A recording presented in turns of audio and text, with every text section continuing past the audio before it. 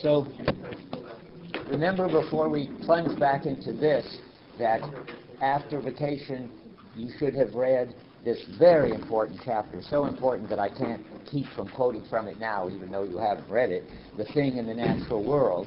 And Sean Kelly will be here for the whole week, for both days, to talk about it. As I keep saying, he understands it better than anybody in the world, so you're lucky to have him. And then, the week after that, we're going to do the sexuality chapter, which I didn't have in the original syllabus, but Olivier has convinced me it's important, and the price for that is that the cost of it to him, or the luck for us, is that Olivier will talk about the sexuality chapter and tell us why it's important for the week after Sean, just so you know where we're heading. And for today, I want to talk a while, without interruption, now, because, believe it or not, because the issues you raised last time were so important and so complicated and so many, four, I think, that and so central to the idea of the book that I want to try to lay out what I think about them. My email has been buzzing back and forth with Eric's view about it, which I think is wrong, Eric, and Olivier's, which I think is closer, but I think nobody has got it quite right. And Rick, I think I have an answer to Rick in the bubble gum under the desk, but all of that takes a little while to lay out. So let's start on 292. You've heard this already maybe once or twice, I don't remember how many, but we'll just take this as a sort of text for the first half hour anyway. About 8 lines down. My body is geared into the world when my perception presents me with a spectacle as varied and as clearly articulated as possible, and when my motor intentions as they unfold receive the responses they expect from the world. Those are the 3 things that you're trying to optimize. This maximum sharpness of perception and action points clearly to a perceptual ground, a basis of my life, a general setting in which my body can coexist with the world. That's probably the basic idea of the book. And what we got involved with is a whole bunch of issues around that. So I'm just going to sort of first put that in perspective and then tell you what I think the 4 questions are that raises, or that you've all raised, and that then I think I can now answer. So all the arguments in the space chapter, which you've just read, and I suppose in the whole book, depend on the organisms seeking not just a good grip, but the best one. And now, I did say in my notes, and probably I said it in class, for this task in these circumstances. So that's what I think at least Rick wants me to say. I think that's wrong, and I'll have to argue for that in a minute. I think it depends on the organism seeking not just a good grip, but the best one. That's right. But it's not for this task in these circumstances. There is one best grip, independent of culture, independent of task. That's what you all were denying and what I was defending. Maybe Olivier was defending it with me, I guess. Sort of, half. That's what I thought. But now I want to defend it head on in a minute. So the chapter shows how important the idea of maximum grip is for Merleau-Ponty. It's certainly, this we all agree on, necessary for us to have an experience of the size of anything, of distance, of motion, of shape, and in the next chapter it will be also of color, all the constants that go together that make up our experience of a perceptual object. And now the question is what to do about that. So I'm going to, and let's see where I'm. Yeah, I thought I would just give one example, one specific example, before I turn to the really general story. And so let's look, how do we determine how far away something is? Well, do we do it by calculating the disparity between the way how much our eyes are turned in order to see it? Or that Merleau-Ponty says, no, we don't calculate that. Do we calculate it in terms of the distance and the apparent size of the object on the retina? No, because we don't see that, and we don't calculate it at all. Something else is happening, something entirely different, which he's talking about on 304. But let me say it first, and then I think how far an object seems to us in experience is a function of how much of a grip we have on it. And when it's near, then we have a good grip on it. As it gets further and further, we get a less good grip on it. At a certain point, like when you're taking off in a plane, you rather suddenly, though I can't ever get a clear sense of exactly when it happens, you lose your grip on it, and then houses and cars look like toys. And you get this too from the top of the Empire State Building. These perceptual constants break down at some point, and that's important, because then you do get something like the retina experience. But normally you get an experience of something getting further and further away and keeping a constant size, unlike the airplane experience. But it's keeping a constant size, but how far away it is, it depends on your losing more and more of your sense of what was it, the clarity, the detail, and so forth. So at the bottom of 304, about 5 lines from the bottom, taking the various apparent sizes of the retreating object, it is not necessary. What? Taking? Yeah. It is not. That doesn't look like a sentence. Am I being dyslexic? Taking the various apparent sizes of the retreating object, it is not necessary to link them in a synthesis if none of them has been specifically posited. I guess I should say, in aside, generally I think he's against syntheses because he always thinks that the whole is prior to the elements, though sometimes he calls the way the whole organizes the elements itself a synthesis. Here he's saying it's not a synthesis of elements. We have the retreating object, we never cease to hold it and to have a grip on it, and the increasing distance, now we're talking, how do you measure distance, is not, as breadth appears to us, an augmenting externality. That is, what, as you get nearer something, you can see it getting bigger and bigger in your field, I guess, breadth. But how does depth appear to you? Because you can't see depth, he says, because it's not spread out in front of you. That's the point. So you can see how far you are from something that's spread out in front of you. You can see it getting bigger as you get nearer, and, well, not getting bigger. You can see it. That's the point. You can see it as the same size as you get nearer and further away. Yet you can see it as nearer and further away. How come?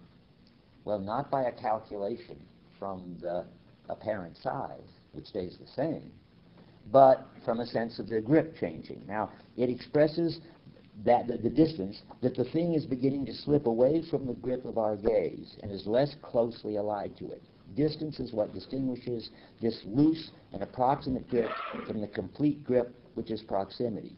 We shall define it then as we define straight and oblique, that's the part about vertical orientation, in terms of the situation of the object in relation to our power for grasping it.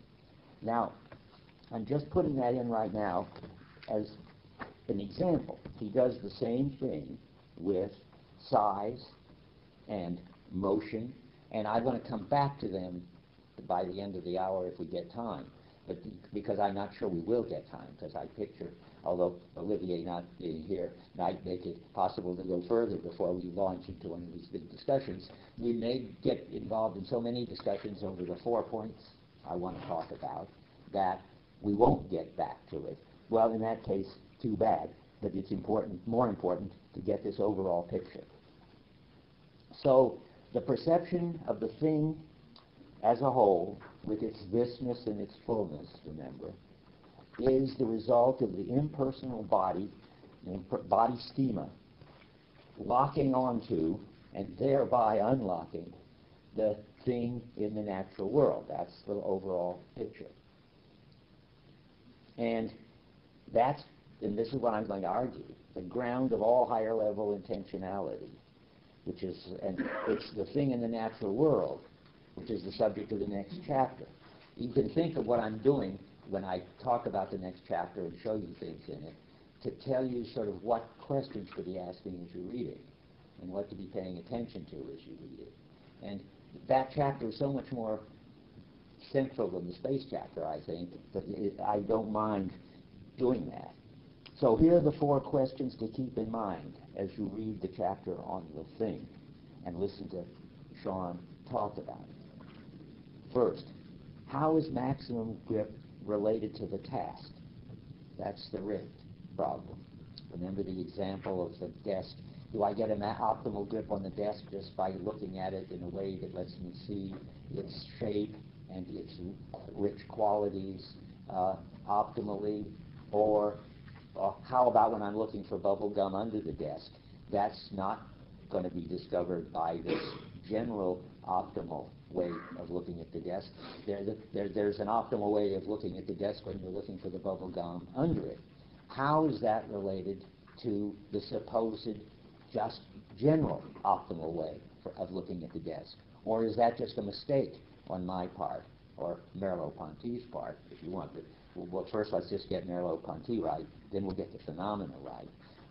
Is there, as I'm going to claim when we get back to point 1, always one basic, natural, optimal grip which is independent of the task?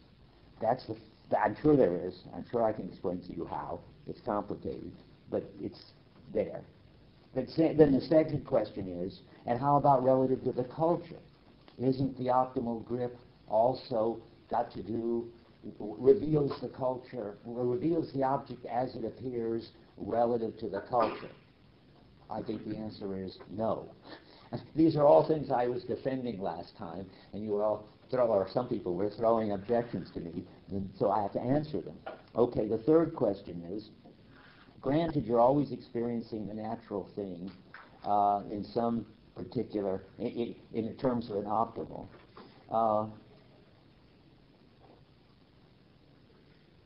can you ever experience the natural thing alone without any of the task relative or cultural relative properties?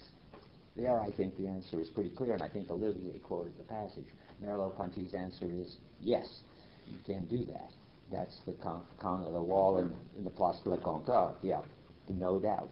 And finally, and this is a separate issue that I raised, and this is the one that throws us full blast into the next chapter, but I raised it, and so it should be on your mind, and it was certainly on my mind, keeping me awake most of last night, which was the question, do you get a maximum grip, or do you only get a tendency toward a maximum grip? And then people were saying, at least I was hearing, the objection that maybe you never get this optimal grip at all.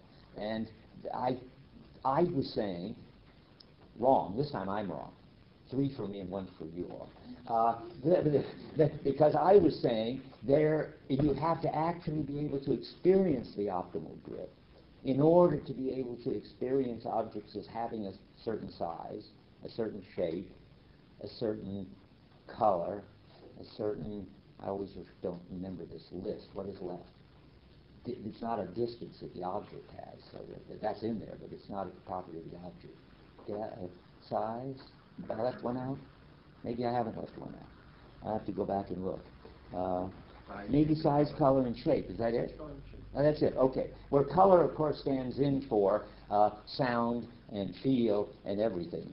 The whole list of such, of what I get with my senses. What is le sentir? What was that? How is that sense experience? So that's a very important issue. Do we ever experience the maximum? And a sub-issue or same issue from another angle, do we need to experience the maximum grip before we can experience stable objects with properties? I said, Merleau-Ponty said we do. I now think I was wrong. I think he clearly says we don't, although he also clearly says the opposite. That's why this is such a hard one. And the moral of this one's going to be, when we get there, number 4, stick to the phenomena. Don't Don't panic. There's a way of getting it all together. Oh, there must be, since there is the phenomenon. Okay. I don't want to discuss anything, but I want to make sure I haven't lost everybody. Yeah, good, you have a problem. Well, what was question number 3 again? What was question number 3? Oh, yeah, well, I went very fast over 3, because I don't think it's important, and I think the answer is clear. Can we experience the natural thing in a way that is independent of any cultural stance that we have and any task that we have? Just in its pure naturalness, which means for everybody who has a body, whether it's a pre-linguistic infant, whether it's somebody in Bali, whether it's somebody medieval, and even primates. Is there such a way that we can just perceive the thing in its pure natural thingness? That's the third one. Anything else? Okay, let's take them one by one. How is the maximum grip related to the task? That's the most fun in a way, because that's purely a question of getting the phenomena right. Let's just sort of see what's going on. The desk has a shape, a size, a color, and feel, and a smell, presumably. And Sean wants to add to this list top and bottom. That's the orientation part of the chapter, which I'm sort of skipping over. But Sean says there are experiments to show that we experience all objects as having a top and a bottom, or as weird things that we can't figure out where their top and bottom is, but we won't be able to get a good grip on them until we do. That's probably true, but I'm going to skip that. We don't need to bring that in. We'll stick to the desk has a shape, size, and color. And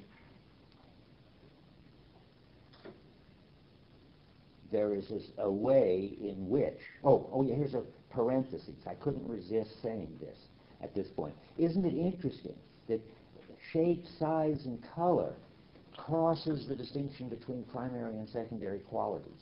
I mean, in case you thought that what we were getting here in this list of properties were all relative to us in the same way, they're not. I mean, remember the whole Galileo and modernity move, that the color is relative to us, but presumably the size and shape are just there in the universe. And Merleau-Ponty's not interested in the distinction between primary and secondary qualities, because he thinks that all of them are relative to us, and are relative to us in the same way, and in a certain way aren't relative to us at all, because they are really the way the thing in the natural world is. Now, behind this, which I'm not going to talk about, is a question of idealism always lurking on the horizon, which we will get to. But because somehow the thing in the natural world is the way the thing just naturally is, and the thing in the natural world is the way it is because we've got the body set to unlock it that way. But don't worry about that. Back to what we should be worrying about. So, if one claims that things are always presented as some deviation from an optimal for us to experience a stable object, then how do we deal with the Rick objection that the optimal depends on the task? I'm not... Now, the answer is simple, I think, in the phenomenon. You've got to have... I don't know what you all think. Let's take a vote. How many think that there you lose the relevance, or you cover up, or you something, the general optimal, when you have some task which has its own optimal? That's how people... You're presupposing that there is a general optimal. Yes. Yeah, okay. How many believe there is a general optimal according to Merleau-Ponty and the phenomena, which I'm going to say are always on the same side? And if you do believe there is an optimal, do you believe that it gets trumped or covered up by the task? I think this is my main contribution this morning. I think I understood something that I hadn't understood before, and that's an important question, and it has a clear answer.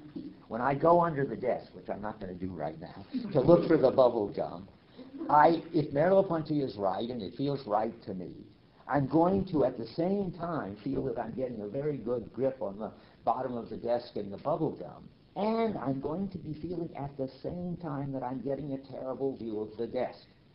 You're going to be feeling, if he's right, that there is a better way to see the desk. And if you weren't busy looking for the bubble gum, that's where you'd be pulled to go. But you'll resist that pull toward this better way as long as you've got this task. But the task doesn't in any way override the optimal, because the optimal is always there as the pull, as the sense that you are not getting the best view of the desk, and it would be better over there, which Merleau-Ponty describes as a tension, a sense of unbalance. Particularly the unbalance comes in when you're looking at the shape of something. There's some shape, he says, I won't rush to find the text, in which you see the optimal balance. And you're going to be getting a very unbalanced view of the shape of the desk under there looking for the gum.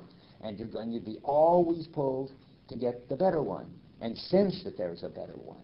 And the basic reason why that must be right is that you constantly experience the desk as a stable object with a size, a shape, a color, and you do that while going under to look for the bubble gum, even though it's dark under there and the color looks sort of different and the shape is ungodly messed up and so forth. The object doesn't begin to mess up. Why doesn't the object begin to get unstable, and you can't tell what shape it is, and you can't tell what color it is, and you don't understand, you wonder what size it is? Why doesn't it? Because you're always experiencing yourself as deviating from the optimal while you're doing the task. Now, oddly enough, Eric does not seem happy. I should think everybody would throw up their hands with delight. So when you go under the desk to look for the bubble gum, you get the sense that you have a terrible view of the desk. That's what you're saying. Do you also have the sense that you have a terrible view of the ceiling and of your car and of Paris? No, because you're not trying to see them. I can switch that into this existential point. All of this has got to be sort of existentialized, meaning there's something you're trying to cope with now that you're interested in, because you can't be trying to get a grip on everything, right? You're coping with the bubble gum, not with the desk. Ah, good. I see what you're saying now. Well, yes and no.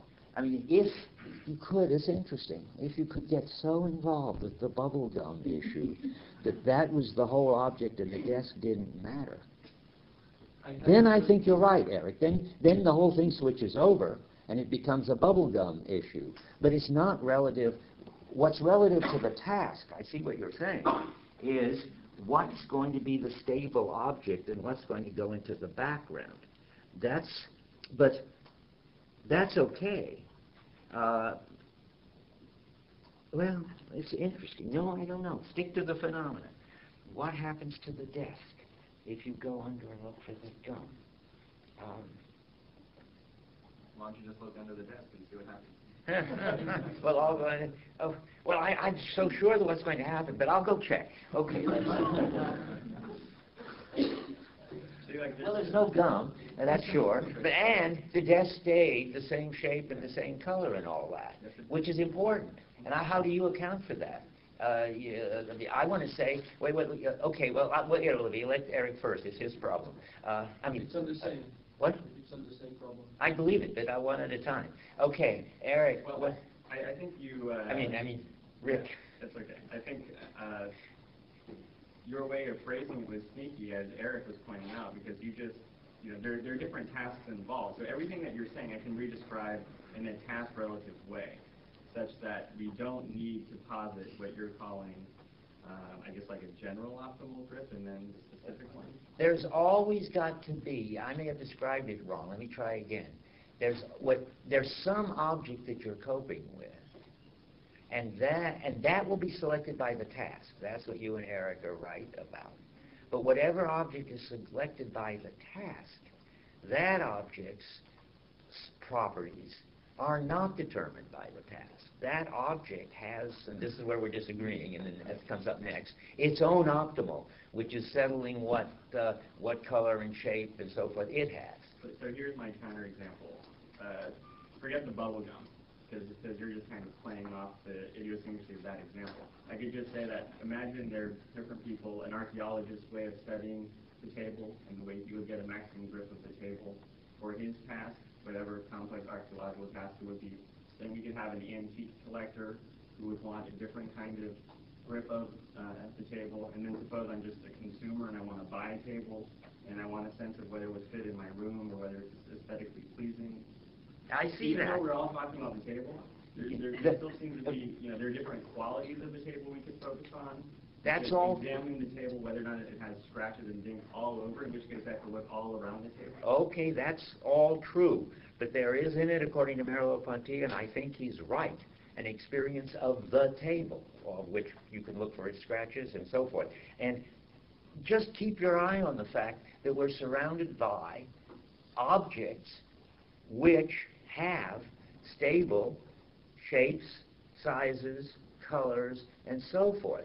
And the Merleau-Ponty claim is that stays constant and is done by the body schema in a task irrelevant, person irrelevant, affectivity, that is what you care about and desire, irrelevant way. That's what it means to say that one does it in me, that it's done by the body schema. That's what I'm trying to explain. And that seems the right thing to say. But now Olivia, yeah. Well, I think we could leave out this example that because it uses cultural determinations, but I think even though every object is... But that begs the cultural question, actually. Yeah, you haven't done it don't properly. need it to say that whatever you do is always task-related, I think. Because every object just offers an affordance. A what? An affordance. For a task. So if you go for the bubble gum under the table, it just means that when you go towards the table, you know that if you want to get the best vantage point on the table, you would stop there. But you don't take this into account. You know that you could, so you... Okay, there's this dimension in your experience. And in fact, how is it present in your experience? The fact that would you want to get the best vantage point on the table? It's that, well, you avoid the table. So you just don't go in this position. You know it's here. And this best vantage point corresponds to the fact that you avoid bumping into the table, but you go under it. I don't And understand then what you you're get saying. the bubble gum. The synthesis of the tasks that happens when you go for the bubble gum implies that you integrate the fact that you could have been stopping at the table, but you don't do so. You go further. Why is that important? Well, let me even before that, you started with a premise that I didn't get. It isn't always an affordance. That tree doesn't afford anything for me, but I've got all the same thing. It's got a size and a shape. And You have to think of the cases of utilization behavior, you know. But I don't want to think of utilization behavior, or if I do, then the utilization behavior are these weird cases where the brain-injured person, if there's a chair, sits on it. If there's an apple on the doctor's desk, you sit. But I don't have utilization behavior. I don't feel obliged to find that. It's very interesting because it doesn't take into account people's desires, precise desires like... Doesn't, right. No. So it's very interesting because it's only related to the flow of time and the way it integrates partial intentions, partial tasks. I can understand the thing you're saying. It shouldn't. I don't believe it that it's related to the flow of time. I don't believe that my experiences, everything is related to the flow of time, of course. But it happens successively in the flow of time. Of course it does, but I can't believe that that's the issue. The issue is simpler than that. The issue is that we have in us a kind of impersonal perceiver that perceives objects in an impersonal way, meaning that anybody from any culture with any task will perceive it. What I mean is natural. Natural. You don't have into account the fact that it's a Bantu or a guy coming from South. Right, it's natural. Wherever. It comes from anywhere. Of course, I didn't say no, I don't didn't. This is why didn't we bring in time to say that? Well, because time is natural. Well, yeah, sure as space is natural, no, or maybe not. So what? Can't we separate it from time and say there are natural objects? But what you do is always in time. So yes. If you stick to the phenomena as you propose we do, then you have to take into account the fact that there are intentions. Well, you could stop at the table and you have to notice it, and you have to noticing the table would mean not to go in the direction as to get the best vantage point. Fine. But you go under it because there's another task that presupposes that first you take into account the presence of the table to get the chewing gum that's under it. Otherwise, it would be under what? I don't see why. I mean, I don't think anything you say is wrong. I just want to repeat what I said because I don't think I need any of that. Well, what I mean is that then you can say that the objects are not task-related. Saturated. That's the term I don't understand. Related. Task-related. Saturated. Related. Oh, related. Oh, good. Oh, good. I was afraid something new was happening. The objects are not related. I mean, related to what? Each other, the task, me? Task. The objects aren't related to the task. We agree about that, don't we? I mean, which object I'm dealing with is related to the task. They are related to the task, but it doesn't mean that whatever you want to do just changes the object property.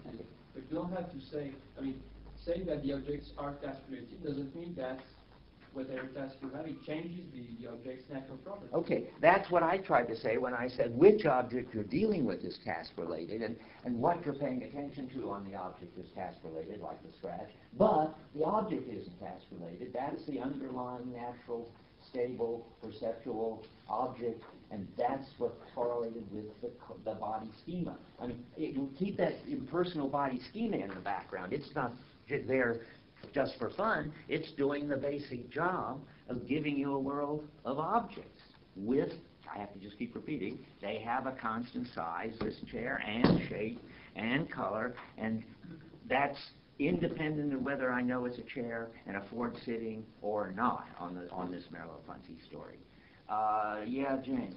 Okay, I mean, I agree that this is a view that you could have, and I think could be the right view, but I'm just very skeptical that it's Merleau-Ponty's view. Oh, wow. And I have a quote that I'm worried about. Well, that's interesting. There are quotes that contradict this, but not yet. Okay. No, it's back behind. It's on 115. I mean, I don't think that they're...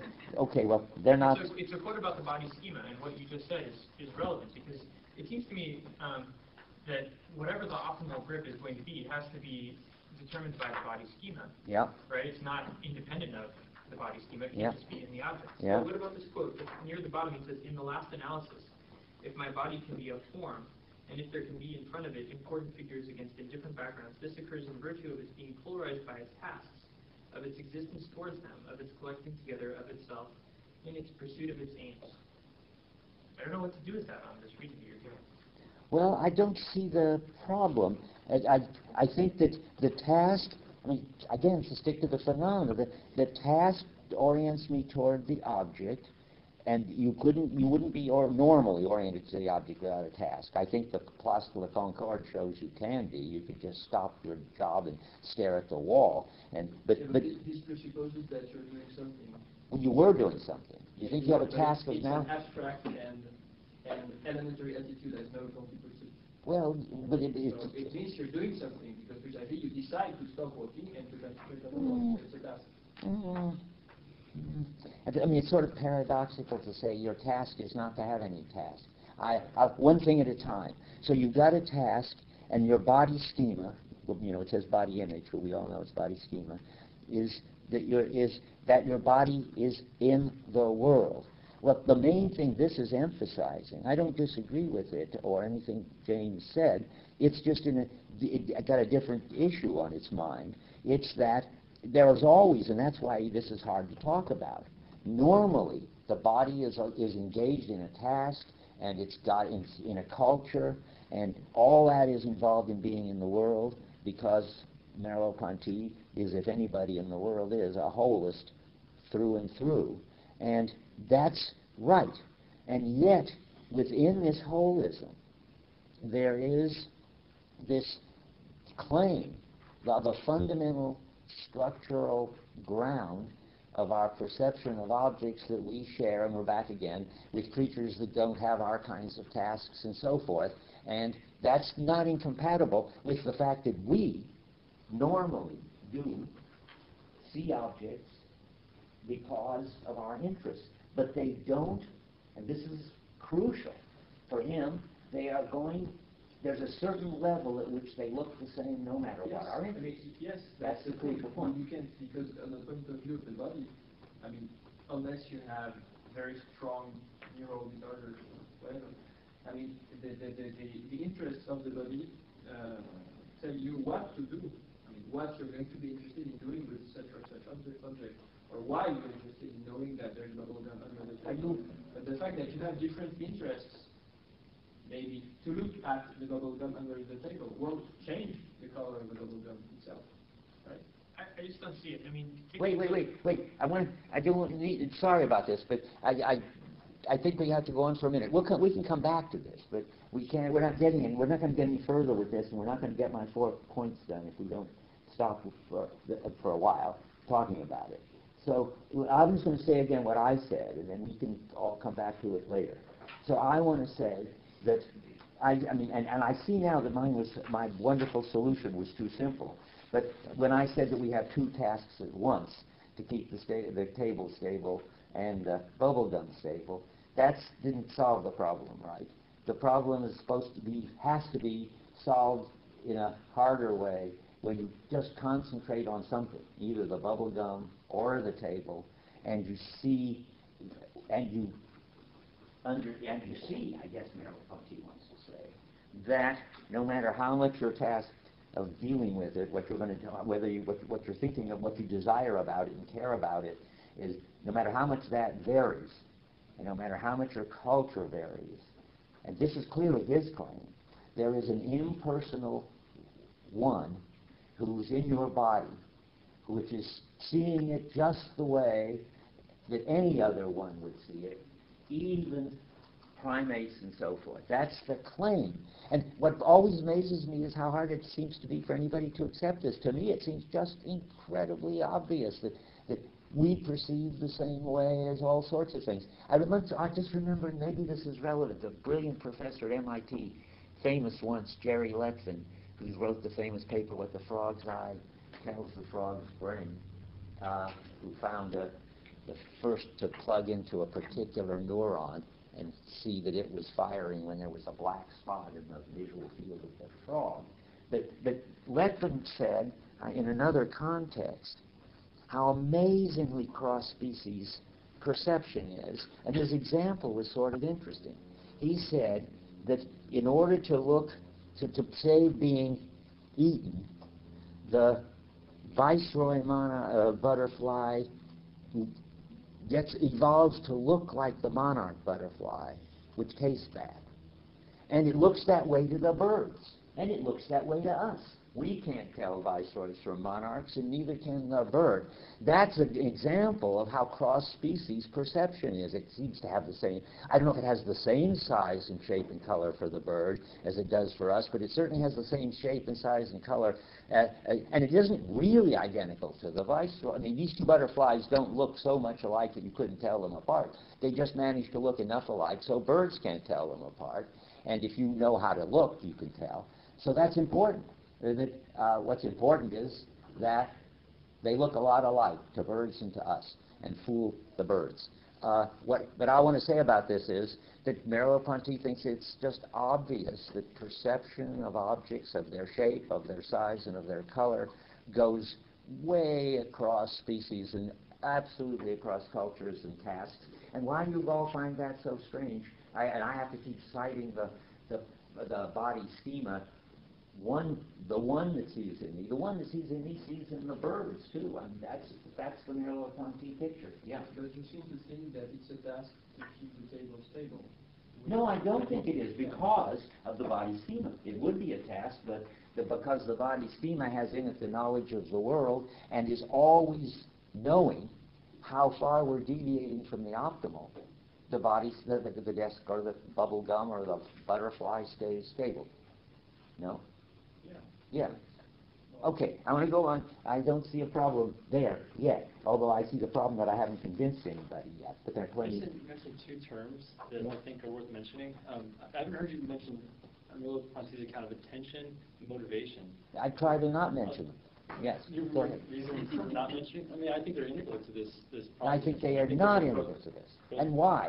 Because intention and motivation are individual, so they can't be in the one that thinks and sees in us. What? You don't think the attention and motivation are pre-human notions that Merleau-Ponty? They're pre-human, all right, but you have your attention and motivation, presumably, and I have my attention and motivation, whereas your body schema and my body schema is something that takes chairs or tables or trees and gives them the stable shape and stuff, independent of any particular person's particular attention and particular motivation. Would that be getting too optical in Heideggerian terms? Well, no, it would be just getting impersonal. Okay. I mean, there is an impersonal thing in our body, and it has anything to do with our interests, our agency, our tasks, and our culture. That's what he says. I want to convince you both that he says it, and that it's right, and that it doesn't really violate anything you want to say, that on top of that, so to speak, you will also see this, as an object with a certain use if you belong in this culture, and you will see it as, okay, but I haven't got the culture, but that's a good transition. Bert, can I ask a question about birds? Yeah? Because it strikes me that a lot of birds, for example, birds of prey, have much, much better vision than we do. They That's can right. see a little tiny I know, dot way up high in amazing, the sky. wonderful. So how can the optimal grip for a bird be the same as what it is for us? I mean, it has to be at a very different distance. Ah, it doesn't say that it's the same, but that's interesting. I think that's interesting and important. We got to get clear now. When I say that it's an impersonal one and it's the same across all the cultures, I mean not that they've got the same perceptual capacities. Well, they're as just ours. concerned by the maximum grade as well. That's What? all. They're just concerned with a maximum grade for your division. That's right. I want to say their impersonal body schema has a better optimal visual component than we do. It's impersonal across all cultures that there will be an optimal visual component. But of course you're right, it's not going to look the same. So the stress should be, you're correcting something I said. I see now a mistake I'm making, sort of. The correction should be on the impersonal, not the cross-cultural. By that I mean the important thing isn't that the one in us is the same as the one in the eagle and so forth, as cross-species. The important thing is that the one in us has nothing to do with our interests, our desires, and our tasks, and the one in the eagle will have nothing to do with its interests and its desires and its tasks. And I think they will have a lot of global gestalt qualities in common, but that's not the important thing to stress. The impersonal thing to stress is that there is a way that every species that perceives objects at all perceives them in a way independent of their tasks and interests. Not that they all perceive them in the same way we do. Though I don't know how far to go with that, so I won't go. The thing is, it doesn't even imply to take into account the eagle's body, his precise visual system. You have to, eventually. No, you don't. Why? Well, yeah, he can see, okay, but the thing he can see better than us isn't important. Well, Saying that he has this tendency towards the maximum grade. that's true, and I think maybe now Olivier backs me in the other direction. I feel like a ping pong ball in this discussion. I mean, because he wants me to say, and it's true too, that there's this natural object, and in a certain way, the eagle's just getting a better look at it from a farther away thing than we are. I think Merleau Ponty, and that's back to the butterflies again. It may be, I mean, it is the same rabbit, looking just like a rabbit from the top that he sees from way up there, and it's got the color it's got. Now, maybe eagles are colorblind. I don't know if they are. Then they just don't see a certain aspect of the natural thing that we do.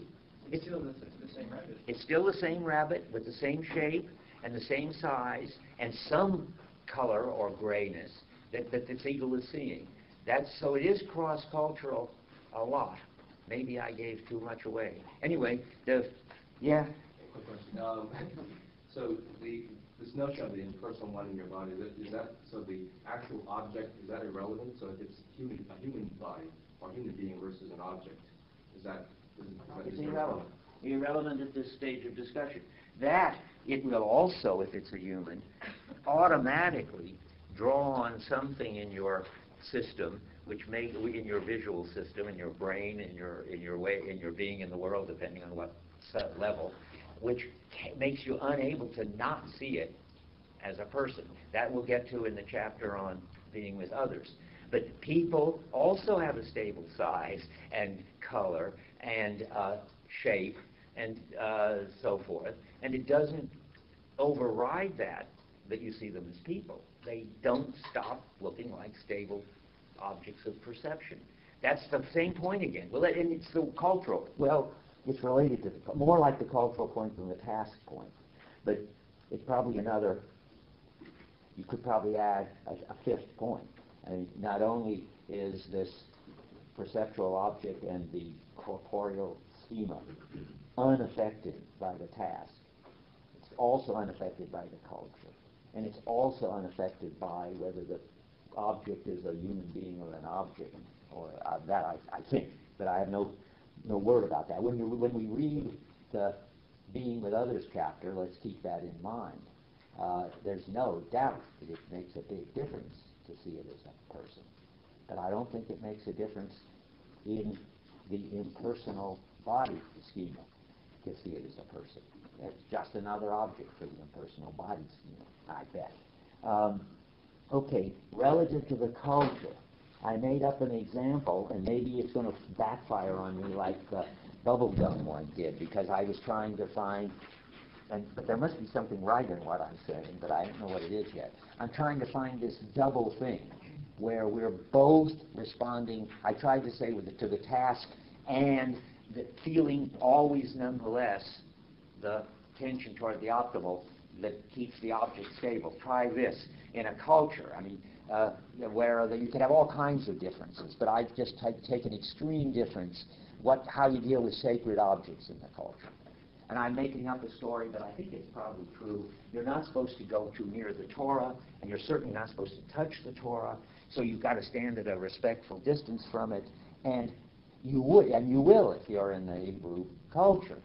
But it seems obvious to me that you will feel that you would get a better look if you could go closer, and even better grip on it if you could take hold of it, and that's not incompatible with the sense that it's the kind of thing that is sacred and you can't come near it. I think you'd have these two things at once. And why would you have to have these two things at once? Because the Torah doesn't stop having a shape and a size and a color and a weight that's constant. You put weight in there. That's constant, whether it's got this higher order sacred thing that inhibits you from actually getting a better grip on it. And I want to say that because the crucial thing is that the impersonal body schema isn't committed to getting a better grip on it. It's just committed to feeling unhappy when it doesn't have the optimal grip on it. That is, it feels the tension, it feels the imbalance, it senses that it would be better, have a better grip on the object from closer and over there and so forth. But that can be overridden. That doesn't change anything that can be overridden. Yeah, Eric. So, in this Torah example, you say the body schema feels unhappy. Yeah, That's the wrong way to put it? You don't like it. No. You don't like it. Equilibrium, that's all. You feel a disequilibrium. Yeah. Yeah, Okay. when I said unhappy, I just meant a tension. A tension, you can say. A disequilibrium. What? Happiness is an emotion. Oh, well then, that was a metaphor or something. Don't take me literally. I didn't think that the impersonal body schema was sort of getting out an impersonal handkerchief and wiping his eyes. Yeah, go ahead. So then, that clarifies it already. But so then, they recognize that it's at the Torah, and you keep this secret distance from it, sacred distance. Then you say, at the same time, you still feel some disequilibrium. Definitely. You feel that you could see it better from over there, and everything else being equal, you'd rather be over there. That's already putting a little too much personal stuff in it. I can say that. Everything else being equal, you'd rather be over there because you're just having, it makes you uneasy because it's sort of blurry and so forth. And this is something you can experience consciously? Well, you could. I think you'd be too busy looking at the sacred Torah to worry about it. It's a constitutive thing, a part of the fact that it's sacred, because precisely it's sacred because you're not allowed to go further to see it better. Right. So But you're always feeling, but how conscious you are, I guess, of this disequilibrium is a whole other question. I don't know how to say what to say about that. Again, it's a possible paper topic, I imagine. It can be very unnoticed and very much in the background. I'll read you a quote in a little while where Merleau Ponty says it's in the background. And so you're not noticing it or paying attention to it unless, for some funny reason, it's breaking down or well, anyway, normally it's in the background. And yeah. I'm puzzled by this example because I think that in the Torah, if the maximum grip of that object is keeping the tension, so that you looking at, I mean, you don't realize yourself as getting closer to getting a better grip on it because the object as itself is to keep it you distant from it. Yeah, but that's not a disagreement. That just says No, so you wouldn't, there is no... you have no feeling that you would want to... You said, oh, but I would get a better grip on it if I'll touch it. No, there is no... The maximum grip on it is from a distance. Well, that doesn't feel right to me. Yes, but the person can go, obviously. If one says, okay, what's in there, you can see it. No, if it's an object of yours. Suppose you put it in a very dim light. You'd want to get the light brighter. You're allowed to do that. Suppose you had to watch it from way down there, but you were allowed to get up this close, but not closer. You'd want to do that. Suppose you were allowed to carry around the Torah on Simchas Torah when you have a right to carry around the Torah. You feel, wow, now I've really got a grip on it. So I think the other one is still in the background. Think about it. We talk about it more. Yeah. It seems like in this case, the cultural idea, the best cultural situation, depends on there being a best bodily situation, which is independent of it, because because it's in that you're not reaching the maximal. Well, let me get this. People have body schema grip. trouble with the vowels. It seems to be in that you're not reaching the maximum body schema grip. Right. That you're being respectful to the object. Right. So it depends on That's what Olivia was sort of saying too. I mean, if that is sacred, is part of it is that it blocks your natural tendency to get closer. That couldn't be. What? There couldn't be that dependence of the sacred on the body. If it weren't that there was a body. If it weren't the fact the body schema was actually independent of cultural. Oh. It seems Punchline was surprising. Go ahead. So it's in support of your claim that the body schema awareness has to be independent. I see. Yes, good. Otherwise, if it weren't independent in that kind of way, then the cultural task would be done conflict. That's right. Then the sacred taboo or whatever wouldn't work. It's got to block your tendency to want to pick it up. Yeah. Could you say that maybe your personal motivations, kind of in a way, well, personal motivations are certainly affected by the culture, and so your attention can shift. They're blocked by this impersonal, what am I trying to say? This impersonal ability for maximal grip is being blocked by these personal motivations in this case that are affected by the culture. Yeah. I like to think of it in terms of this impersonal ability for maximal grip. You don't have to fulfill this maximal That's grip right. every time. But you have to feel. I mean, have to because it's this impersonal thing happening in you this tension, this disequilibrium, this unbalance, this pull to see it from over there. You can then override the pull by this cultural I can just thing. violate the sacred law that says I should not be close to the Torah. That's right. That's right. Well, that's what we're all saying. And then we're agreeing about that. Maybe, I don't know if you're not, you might not be. But do you think that's a good way of putting it, though? Like your personal motivation, in a way, blocks this impersonal ability for maximal grip in this case? Yes, but it blocks doing it, but it doesn't block, it can't, because this impersonal body schema goes right on saying, boy, this is a tension. I mean, how clearly it says it, I don't know.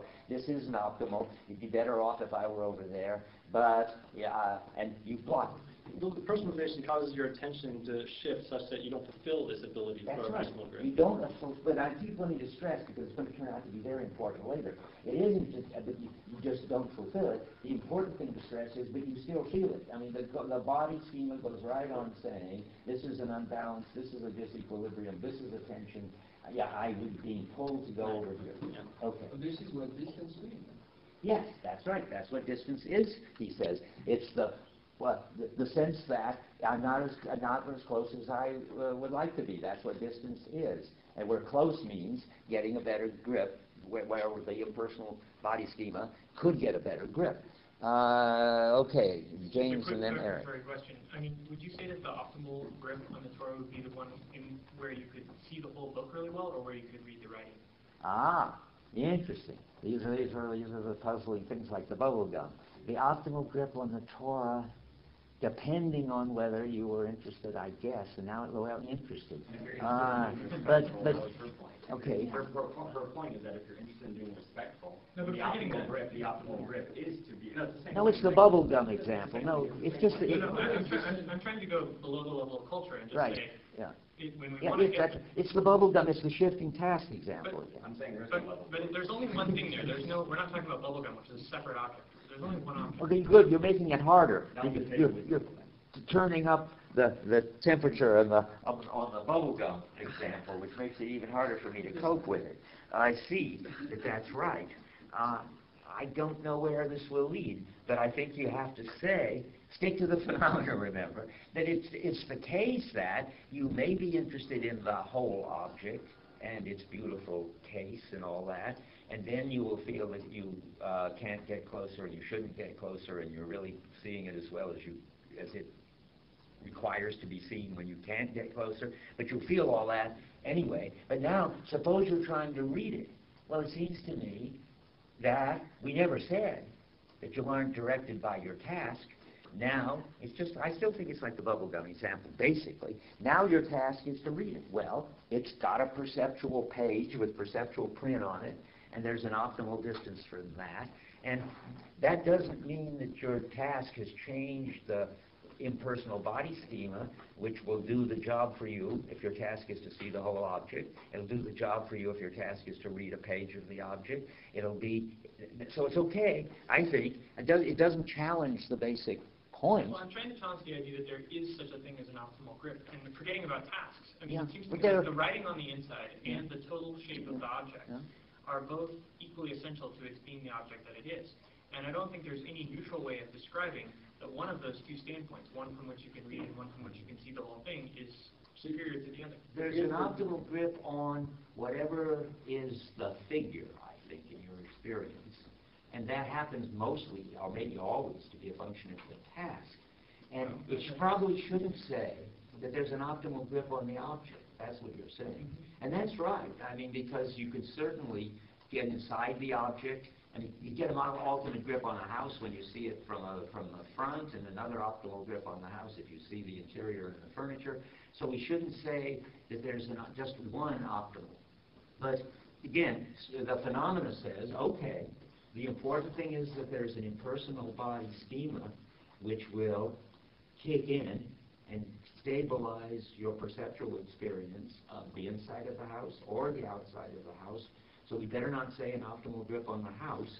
We better just say your task will determine something as figure for you, and at that point, the optimal stuff in your impersonal body will take over and stabilize it. Is that okay? So it is relative to a task, but not in the way that people have been arguing. Right. Good. We're sorting it out. It's relative to the task. What is the figure? And that's part of the existential being in the world aspect of it. But it's also your body has an impersonal task, namely getting an optimal grip, and it's also relative to that, and that's also called existential and being in the world. Yeah, Rick. So along these lines, it seems like on the one hand, maximum grip is supposed to accomplish the dirty work of preserving constancy. Yes.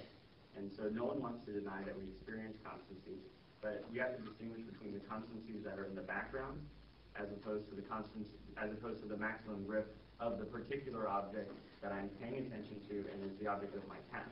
And so we can always shift our tasks, but no one is saying that when you shift tasks that the background constancies disappear.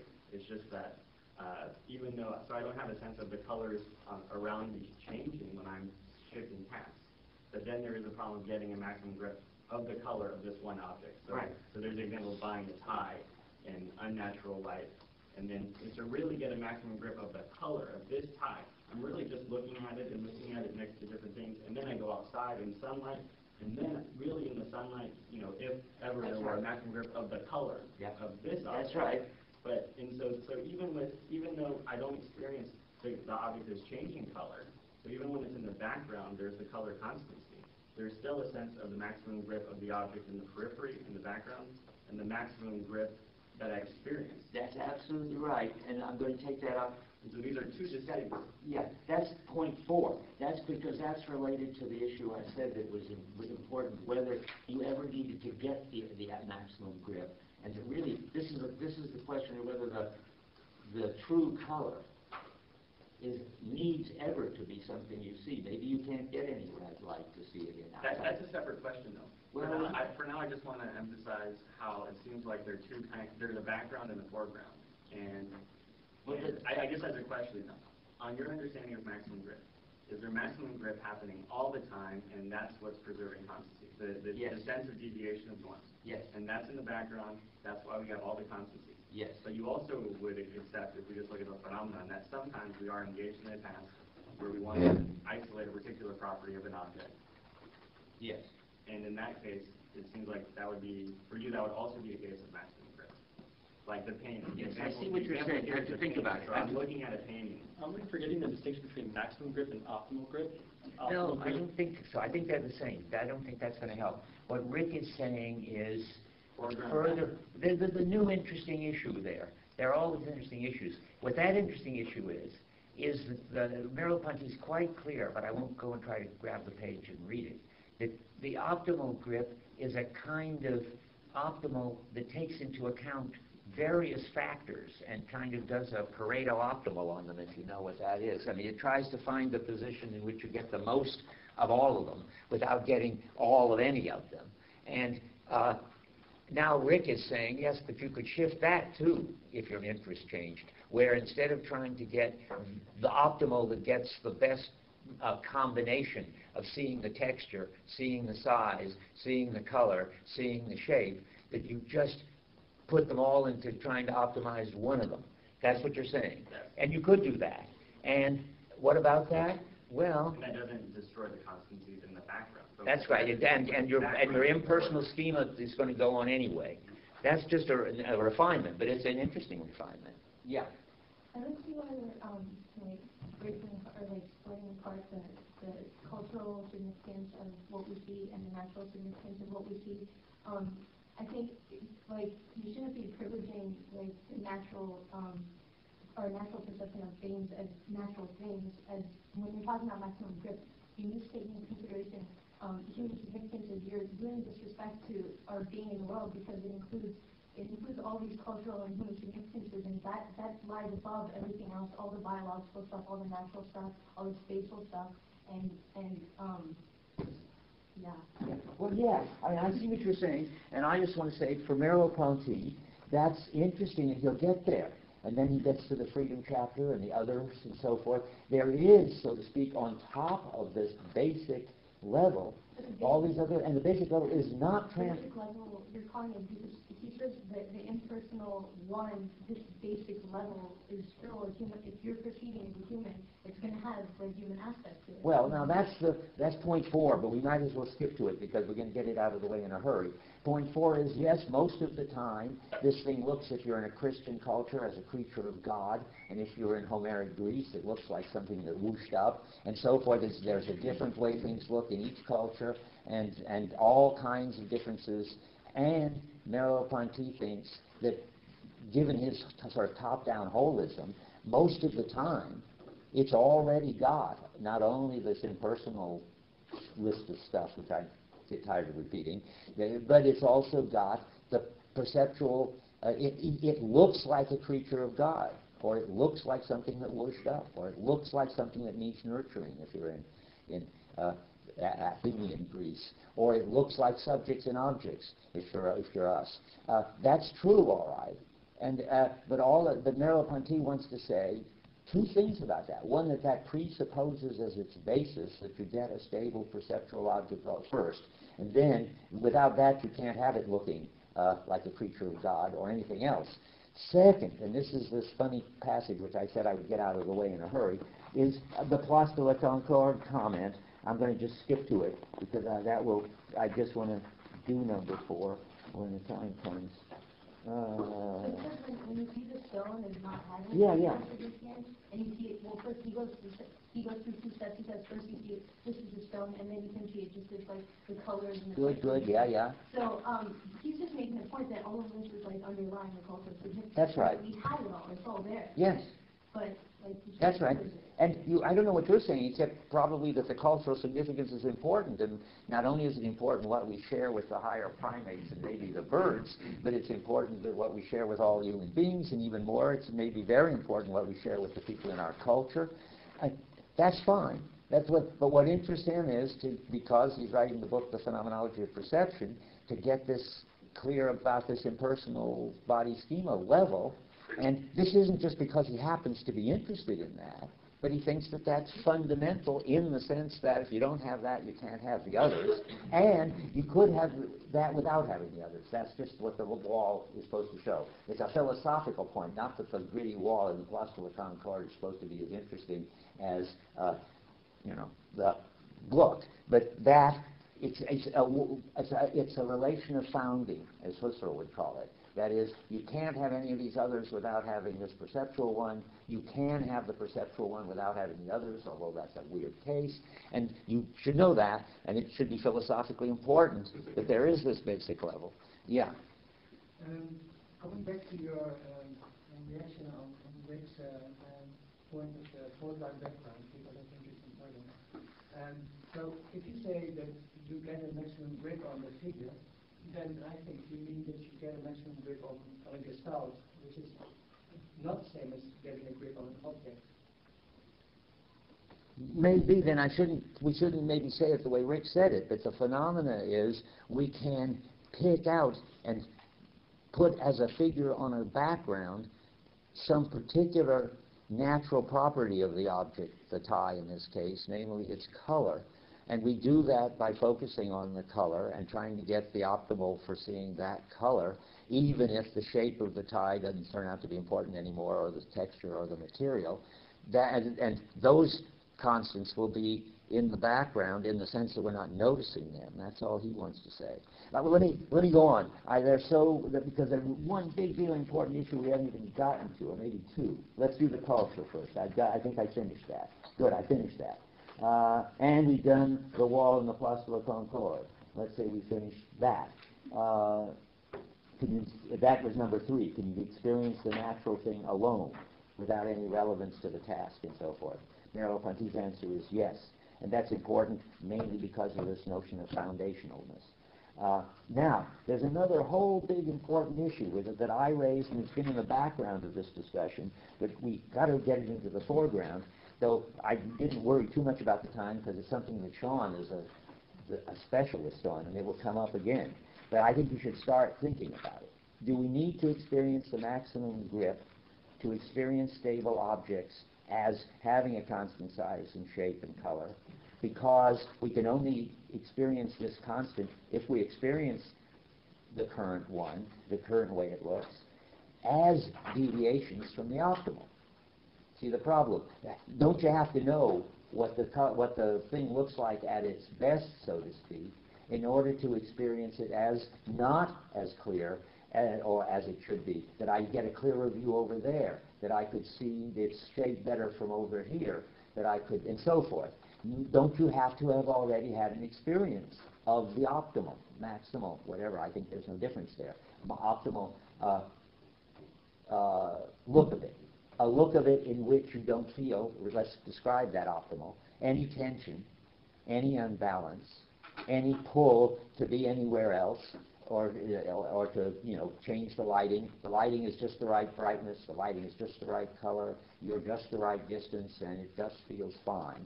You can have such an experience, but do you have to have such an experience to get the sense of deviation from it? Well, that's a tough one, but the answer has got to be no, because it would have weird results otherwise. If you just didn't happen to have ever had the optimal experience of the such and such, you couldn't have a stable experience of the such and such. But then you get this funny question, but how do you know what the optimal is if you never had an experience of it, so that you can understand, feel your present experience is not as good as it could be?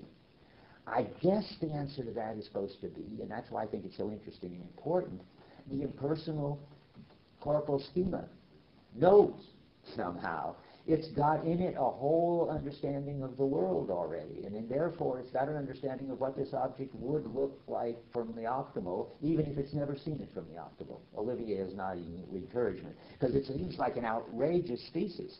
But I think Merleau-Ponty would just say, but look, that's how it has to be, because we know that people can experience stable objects with stable shapes and properties and colors and all that, who have never seen them under the optimal conditions. And therefore, we can know that our body schema has already got built into it this prehistory, before we were ever born already, of an understanding of the properties of natural objects and how they would look from wherever, even if you've never seen them from wherever. That's built in. It's amazing. And true, probably. Yeah. And it's like, in general, we're dealing with norms. Norms, right. To suppose that we have to represent the goal that we're aiming. Right. It seems like we're supposing that we have to represent the ideal situation. That's right. And that seems, in general, when we talk about norms, we think that we follow a rule and try to get things right without necessarily representing what the rule is or what it would be to get it right. Is that what you mean? What it would be? Do we have to have a description or an experience of what it would be to get it right? We don't seem to need a general description of what it would be to get it right in order to be governed by norms that tend to make us tend towards getting it right in general. Right. But I'm not sure we're saying the same thing, but let me say what I think is, to me, the important thing. Where am I? Let's see.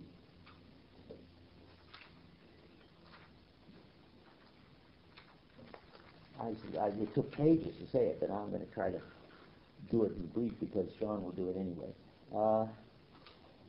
So this is, by the way, what I'm telling you now is the sense in which the body contains the logos of the world, the key for unlocking all experiences, even before you've had it. And the point is that you don't need to experience the maximum grip. What you always experience is the more or less deviation from the maximum. And thanks to the way the body schema already has an understanding of the world, it gives you an answer that this is the best, or it would be better over there. It gives you attention and sense of unbalance, or it doesn't. I was just wrong when I said that you had to experience the maximum grip in order to experience the constants that are related to them. It's just not so. And the clearest quote for where it's not so is on 356. Which Sean picks out and makes a big fuss about, and I'm going to refer you to that. It's just a sentence. No, wait, the real color? Yeah. Oh, yeah, okay, yes, it's about 5 lines down. The real color. But take Rick's story about the tie and the fact that you may never have seen the real color, in the sense that, only in this peculiar sense now, that you've never seen the color under optimal conditions of lighting and nearness and head-onness and all that. But yet you've seen the real color. You saw the real color all along. Because the real color isn't the color that you experience when you see it optimally. The real color is what is in the background, giving you the experience that all the experiences you've had of that color so far are not optimal.